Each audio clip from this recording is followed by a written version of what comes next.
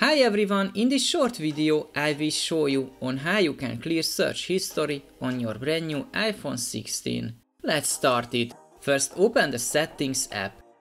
Tap on the Apps and tap on Safari.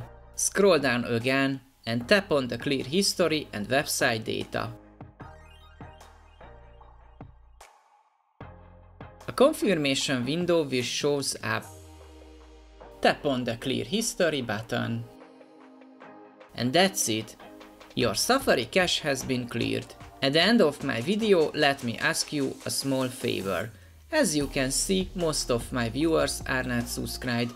If you find my video helpful, please take a second to give a like and click on the subscribe button to help my videos reach more people. Thank you and see you in the next one.